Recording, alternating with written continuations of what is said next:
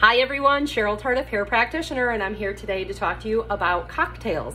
Not the kind that you drink, but the kind that you do make with your shampoos, your conditioners, your styling products, where you take two, you put them together, and you apply it to your hair, all right? Now, what I mean by a hair cocktail, and I'm gonna give you an example.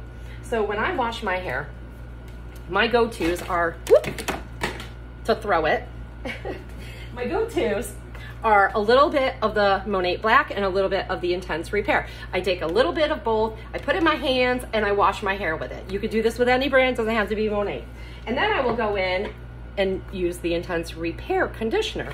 But yesterday I noticed after I washed my hair and I was blow drying it, I couldn't put my fingers through my hair, and it was very tangly at the ends. So I know that that can be a sign of needing a haircut, which I'm scheduled for my haircut next week, but it can also be a sign of a lack of moisture in your hair. And it's been a while since I put any kind of moisture in my hair at the end, so I was like, you know what, tomorrow when I wash my hair, I'm gonna put moisture in it. So this morning when I washed my hair, I grabbed for the Advanced Hydrating and the Renew, which are the two best moisturizing products that I have on my shelf, and I washed my hair with that. I know that shampoo is for your scalp, but I figured why not moisturize my scalp too, even though it's my ends that I'm worried about. My ends needed the moisture mask. This is what I grab for every time my hair is lacking moisture, and I know it because I like the smell of it. It makes my hair super soft, and guess what?